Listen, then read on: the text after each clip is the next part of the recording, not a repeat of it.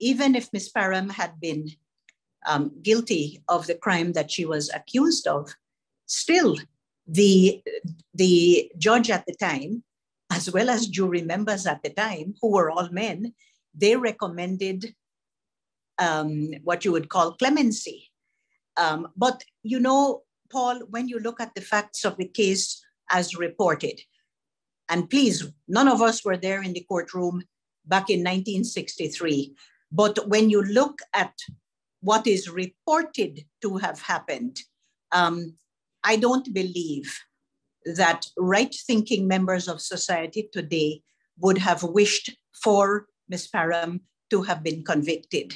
So, and we know as a matter of history that thousands of people wished for her to be given clemency at the time. Unfortunately, it was a colonial government administration under the governor, Sir Peter Stallard, and despite all the pleas for clemency, those pleas were turned down and Ms. Parham was sent to hang.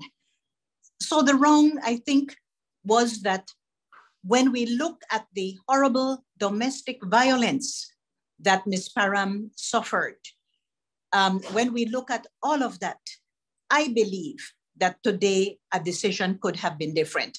We cannot bring back Ms. Parham, but what we can do is right a wrong in the best way that we can at this time.